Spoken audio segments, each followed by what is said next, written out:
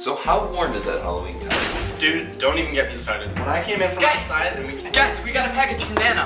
Who sends Halloween gifts? Always the rapscallion, that Grandma Gonzalez. You don't know her. Is.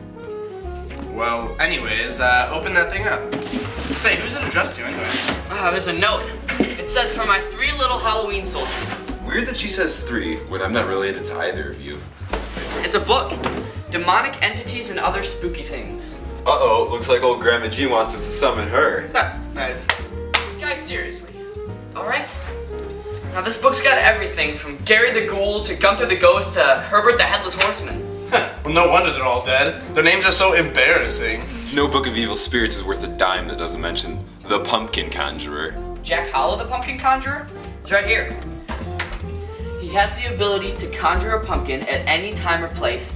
Jack Hallow the Pumpkin Conjurer will rock your face.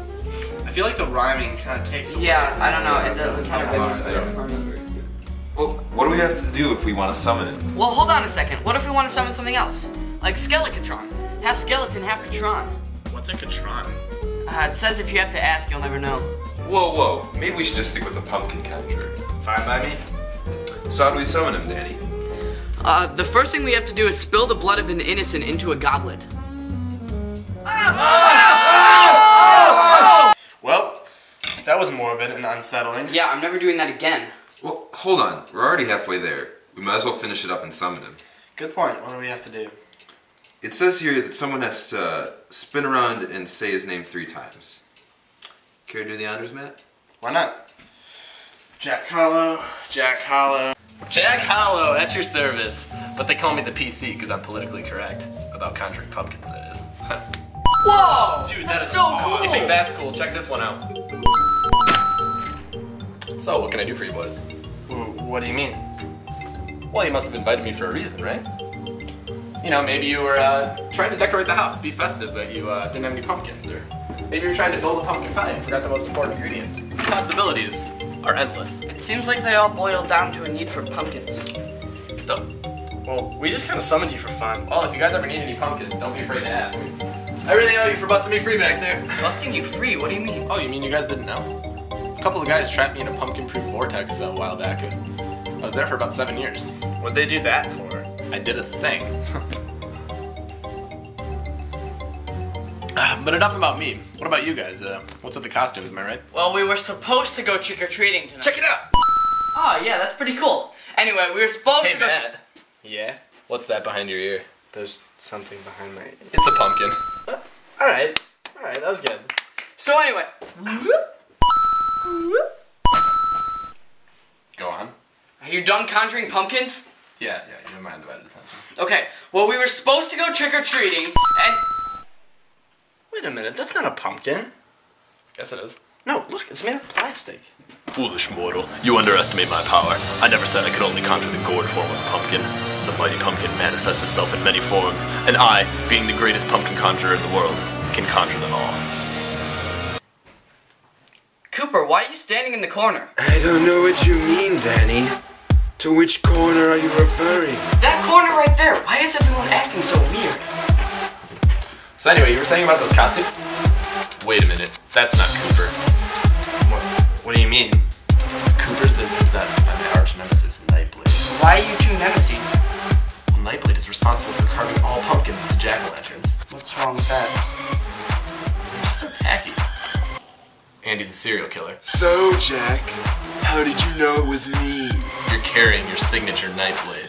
Oh yeah, well, Pumpkin Conjurer, prepare to be carved.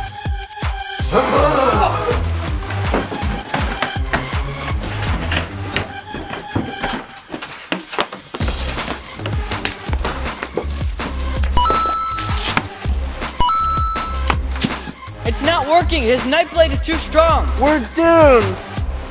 No, we're not. I have a plan.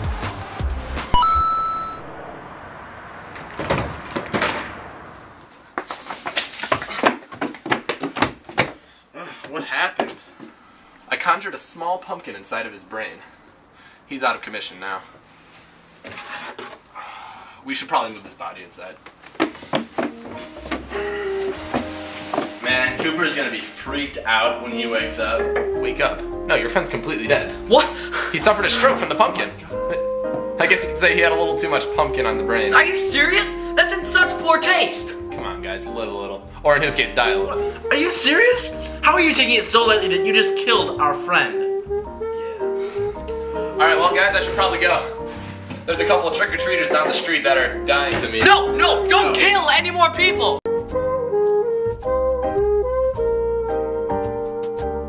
What's wrong with that? They're just so tacky. Andy's a serial killer. Action. The possibilities are endless. Seems like they all boil down for a need to pump. For Need the Pumpkin. I really don't want to. Well, I got in here, and it was like pretty cool. Guys, we got a package from Nana. Oh, am I still saying the line? Yeah. It's a book. Demonic entities and other spooky things. Uh-oh.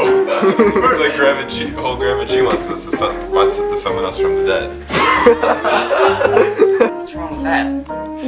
They're just so tacky.